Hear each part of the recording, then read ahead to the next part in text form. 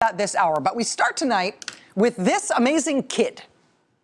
He is 6'2", he weighs 185 pounds, he's 17 years old, he runs the 40-yard dash in 4.51 seconds, which is amazing. That means on that metric alone, he would have placed in the top dozen wide receivers going out for the NFL draft this year, and this kid is in high school. He goes to high school in Shreveport, Louisiana. He's a wide receiver, and he's one of the most heavily recruited football wide receivers in the country. And in November, this young man, his name is Jonathan Jones, this remarkable young athlete, he got an offer from the biggest and most important cultural institution in the state of Louisiana that is not named either Mardi Gras or Jazz. Jonathan Jones got an offer from a big-time Louisiana college football program. And when Louisiana Tech gave him that scholarship offer in November, and Jonathan Jones accepted and committed that he would go play football for Louisiana Tech, it made headlines all across the state. It was a huge deal, obviously, for this very promising young man, this young football player. It was a huge deal for Louisiana Tech. It was a huge deal for just Louisiana. There were interviews all over the press about how this three-star wide receiver was coming to Louisiana Tech, and it was such a coup for that school's football program. It was just great news in November. And then a couple months later, actually just a few weeks ago, that same young man, Jonathan Jones, uncommitted. He decommitted from Louisiana Tech. And he put out a statement that sent a little shiver down the spine in Louisiana, even down the spine of people who are not college football fans, and I hear there are a couple. In explaining why he was decommitting to Louisiana Tech, this young man said, quote, "I'm grateful for the blessing and the opportunity to receive an offer from Louisiana Tech University.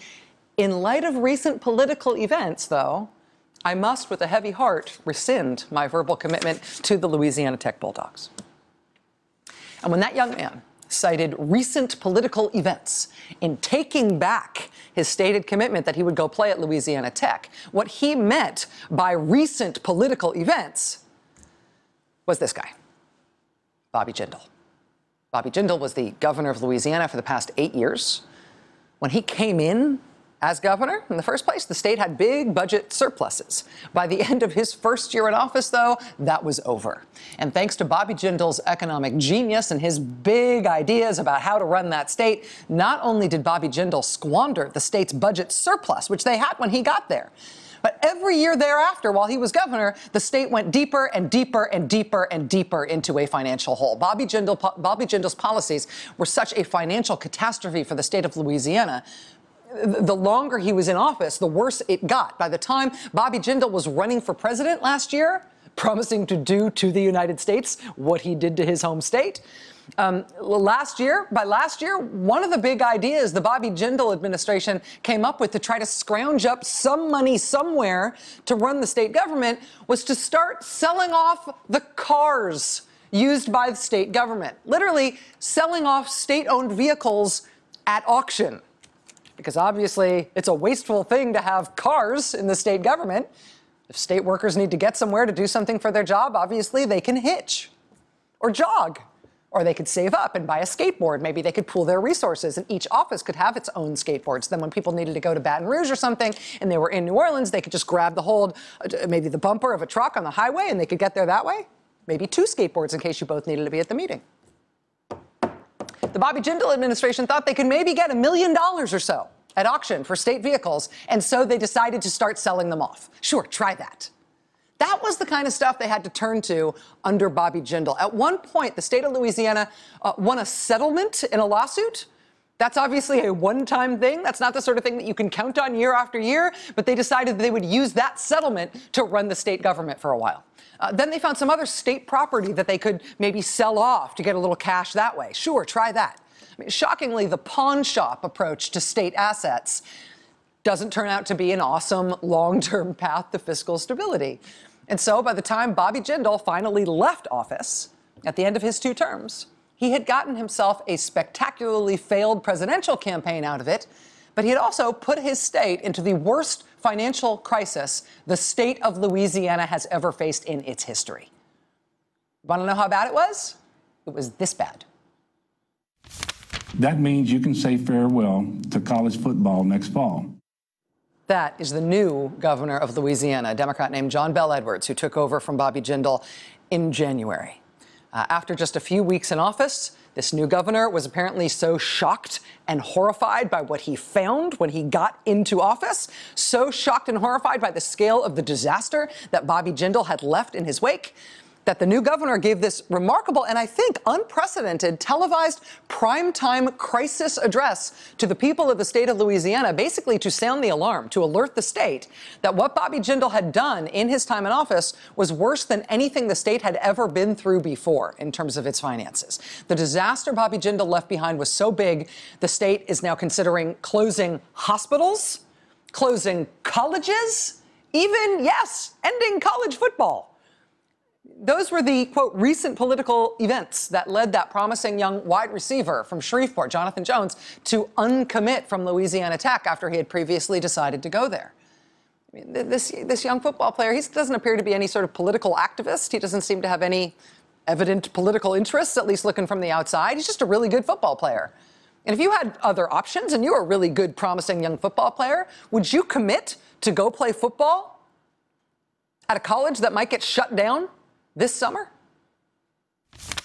Tonight I speak to you as no other Louisiana governor has ever spoken to our state, because the challenges have never been so great, nor the impact so severe for all of us who live, work, or go to school here. Since I took office exactly 1 month ago today, I have met with business and industry, working families, educators, and parents to share the news of our budget crisis, to seek their ideas, and to share my own, so that we can get down to the business of solving this massive problem as quickly as possible. The largest budget deficit in our state's history. This is a historic fiscal crisis, the likes of which our state has never seen, and absolute candor is required.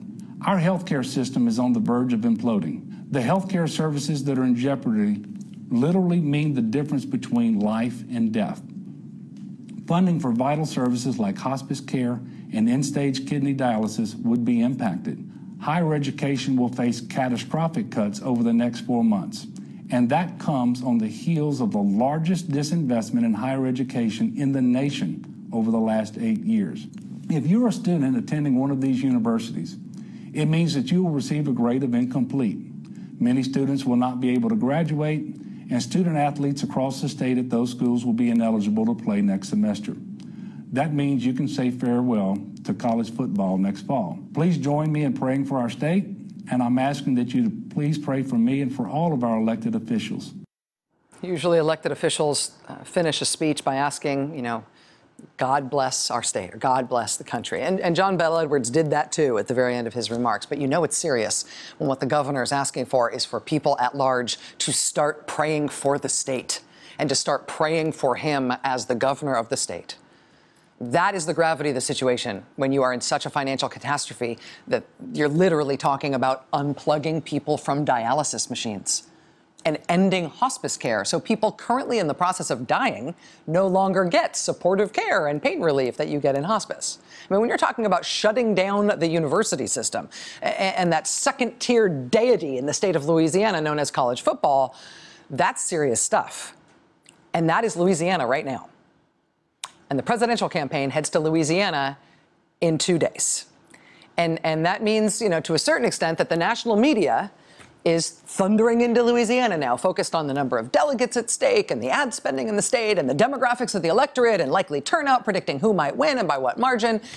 And that's great, and that's all good. No problem with that. But let the record show as well. Let it be a notice to the national press thundering down to Baton Rouge to cover this election this weekend that until quite recently, the Louisiana Secretary of State's office was warning that the state would probably not have enough money to hold this primary. They didn't have enough money to hold this election on Saturday until very recently. Ultimately, I guess they did find that money. Presumably Bobby Jindal pawned a few state police cars or something. But they are in a full-blown crisis in that state because of him and his policies. There's a special session that's been underway this week in the Louisiana legislature trying to figure out how to keep hospitals open, how to keep schools open. The president of LSU setting off an alarm in sports media across the country, saying that the best case plan he had seen for state education would literally render half the LSU football team ineligible to play next year because they will have incomplete on their report cards. There will be no summer school options for football players to maintain their athletic eligibility.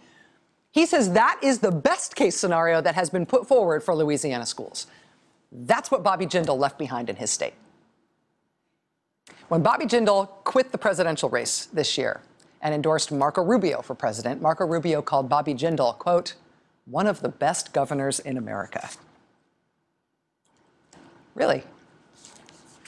Marco Rubio, incidentally, big football fan. On the same day as the Louisiana primary this weekend, voters are also going to be turning out to vote at the presidential nominating caucuses in the great state of Kansas. Like Bobby Jindal, Kansas Governor Sam Brownback also came into office with good budget surplus. He then announced that he was going to conduct a great experiment in Kansas. That was his term. He called it a, quote, live experiment in conservative economics in the state of Kansas. Thanks to Sam Brownback and his experimental conservatism, what he's done to that state, his state has now gone from budget surpluses when he took over to the worst financial crisis they have ever had in Kansas state history. Kansas has had its credit rating downgraded multiple times since he's been governor. Kansas school districts last year ended up having to cut short the school year. In some school districts in Kansas last year, they sent kids home 12 days before the school year was supposed to end. Not because the kids learned fast, but because the school districts just ran out of money to keep the doors open. So they called the school year over before it was actually done. Kansas has never had a financial disaster like the one they're in right now because of the policies of Sam Brownback. Sam Brownback has also endorsed Marco Rubio as his choice for president. So it's just interesting. Louisiana and Kansas are two of the states that are going to be voting for presidential nominees this weekend. And then, of course, there's the next big one, right? The biggest delegate prize after Super Tuesday, which will be the great state of Michigan. Michigan, which is lucky enough to be governed by a man named Rick Snyder. It's kind of amazing, right, that you've got this disaster, unprecedented disaster in Louisiana because of the governor there. You've got this unprecedented disaster in Kansas because of the governor there. And then right after those states, they're going to disaster zone Michigan, where the biggest political question in the state of Michigan ahead of that state's presidential primary on Tuesday is whether Governor Rick Snyder is going to last that long or whether he will have had to resign before that primary happens on Tuesday in his state. Because obviously of the Flint lead poisoning disaster that was caused by the Snyder administration. As more and more documents have come out showing awareness of the Flint disaster and involvement in the Flint disaster by basically all of Governor Snyder's top aides for months and months and months while he professed total ignorance of the crisis, calls have grown steadily across the state and across an ideological spectrum of the state that Rick Snyder has to go, that he has to resign, that he cannot effectively lead that state for another 3 years. So Rick Snyder has not resigned yet. But in these last few days leading up to the presidential primary, the calls for his resignation are starting to get deafening, and who knows what effect that's going to have on the primary. So we're in this very interesting moment, right? There's this collision of this fascinating presidential race on both the Democratic side and the Republican side. Because of these catastrophic failures by Bobby Jindal and Sam Brownback and Rick Snyder, these states that are all about to vote in the presidential race, they really are all in crisis. They're not normal states with normal politics anymore. They're all going through something unprecedented and unprecedentedly bad. And so, you know, the political campaigns, the presidential campaigns, and the national political press will be thundering through these places over the next few days. But I think there's good reason to expect that things might ring a little different there than they do in the rest of the country. That the poll-tested national messages of the various candidates might not resonate exactly the same in those states in crisis as they do in other states that aren't on political life support. I mean, it's one thing to rail against government in the abstract, right? To wish government away and deride government as stupid. It's another thing to actually be living right now in a place where terrible governance is shortening the school year, sending your kids home in May instead of June. And it's shutting down college football. And it's poisoning your kids. Badly run government is really bad for real people.